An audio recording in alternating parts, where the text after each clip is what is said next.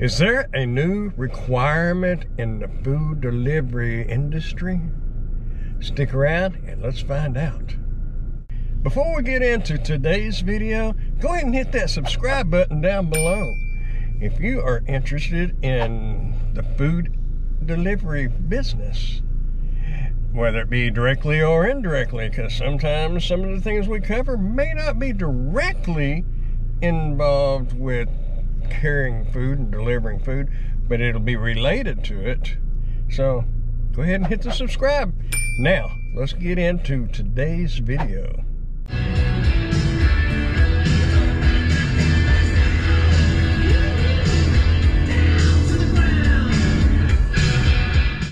All right, I was picking up at a local restaurant here where I live in Wichita Falls, and there is a note on the door. I don't know if y'all can see that, but if you can't, I'll read it to you. Okay, here's what it says. Attention, starting today, which today is the 16th, so it must have been 2 days ago now, June 14th of 21. We must require anyone picking up food for third-party services to have a food handler's card. If you do not have one, you will be unable to pick up your customer's order. This includes DoorDash, Uber Eats, Bite Squad, Grubhub, and Postmates. Well, obviously they're behind because there is no more Postmates. Uber bought them out. So, now, the thing of it is, here's what we do know. And this is Texas. Other states may be different. In October 2015, the Texas Department of State Health issued a new rule requiring all employees, get that, employees that work with unpackaged food, food equipment or utensils, or food contact surfaces to take a food handler's training and be certified. So, if you're handling the food, first of all, if you're an employee, which we are not an employee, we are independent contractors. Secondly, we do not handle the food per se. We do not handle the utensils. Do not package the food. Now you're thinking, okay, you handle the food. No, not really, because we don't have that bun in our hand or the tortilla or whatever. We have it packaged already. Do you have to have a food handler's card to go buy groceries? It's a good analogy. No, you don't. Because we are not touching the food. It is packaged by the restaurant for the customer. We are just merely a delivery service. So, as of right now, and as far as we know, there is no requirement, so they can't legally put that sign up. However, they are their own business, so I guess they can refuse service, and that may be the catch. They can refuse to serve anyone that they choose. So that could go into effect. I'm going to look up and let's see what DoorDash has to say about it. I already looked it up, actually. All right, I can't read this little print with my shades on. So, what are DoorDash's food safety handling requirements? In order to protect the safety of all users of the DoorDash platform, as of August 31st, 2020, all Dashers, merchants, and consumers who use the DoorDash platform must wear a face cover or mask while they are interacting with other platform users. This includes while deliveries are handed off from merchants to dashers or to customers, and while deliveries are handed off from dashers to customers. Face covers can be made of cloth. Should cover your face from the bridge of your nose down to your chin, from there to there, not from here to here. I don't get that. What's the use in wearing it? And be secured to your face. Surgical mask or N95 mask. Respirators are not required. In order to ensure standards of food safety, merchants may require all dashers to have insulated hot bag during their deliveries, which you should have one anyway to keep the people's food warm and cold, if that's what the case is. You may use any hot bag of your choice. To get a DoorDash hot bag, you can purchase one online, DoorDash.com. Okay, here's the thing. Pick up. Do not open food containers or tamper with the order in any way. So, you're not handling the food. You're handling the packaging.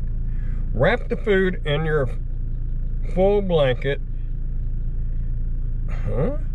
Wrap the food in your full blanket, then place it in your hot bag and zip your hot bag closed. Keeping the food hot will ensure food stays safe in transport. Up there it didn't say nothing about having kind of tin foil, or what'd that say? Yeah, foil blanket. Because, you know, on the inside of these, that's a pretty good full blanket. It's a full box. That is common sense. Keep their food fresh and warm, hot as possible. So, there's other rules, but as far as the food goes, that's all they say. Let's jump over and see if there's anything on Uber Eats that says anything about requiring a food handler's card. Okay, this is all I can find on the Uber Eats website. It says proper handling of orders. Restaurants must maintain valid restaurant licenses and or permits. Many prepared foods are perishable and can cause illness if not properly handled. Such foods can be potentially hazardous if not maintained under the proper time and temperature controls prior to pickup. Y'all get that? Prior to pickup. So, in Texas, as of June 16th, 2021, there is no requirements to have a food handler's card.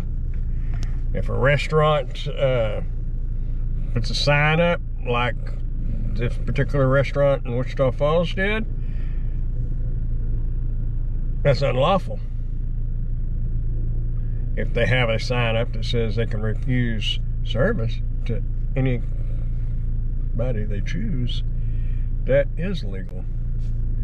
So, in theory, technically, yes, I guess they can put that sign up, but it won't be because you don't have a food handler's card. It'll be because they just don't want to have you as a customer or a delivery person for their customer. And keep in mind, y'all, use a little common sense. I kind of get, if you think about it, put yourself in the restaurant owner's shoes. If you think about it, if you had a good reputation, or a reputation, which I hope most restaurants would have a good reputation, you don't want that food to make people sick or be cold or anything else. So you as a delivery person are pretty much responsible to ensure the food gets delivered properly. And knowing how to handle that yeah, you really should know how to handle that food. So do I think you should have to have a food handler's card to deliver food? Yes and no. No, you really shouldn't. However, you should have common sense. But the thing of it is if you've never worked around food, never had anybody teach you anything about handling food, some sort of course would be beneficial. That way, you know, if food is not properly maintained at a certain temperature within a certain length of time, it can ruin. Now, I would hope that you're not going to have somebody's food in your vehicle for an hour to 2 hours. That's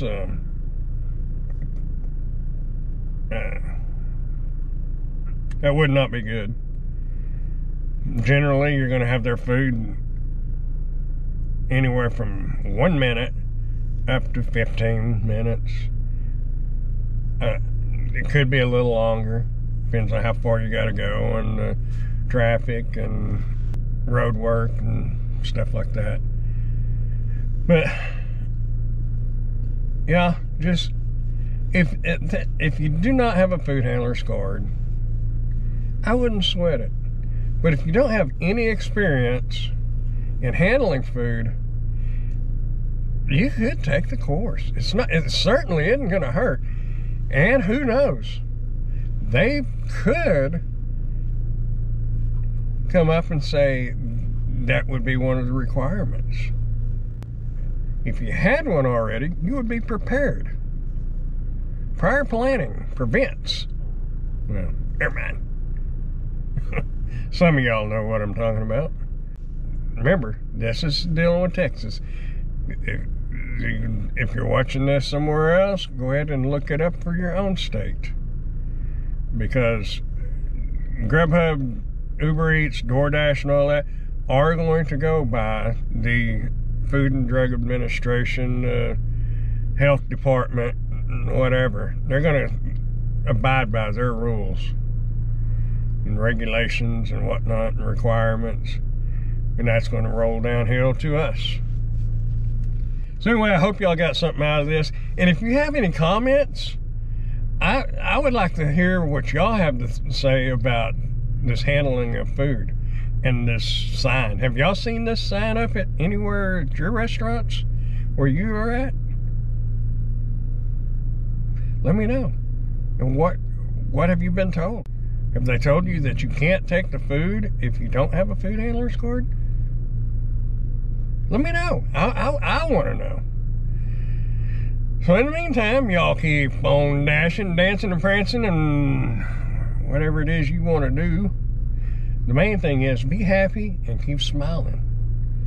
I will talk to you guys and gals later. Bye.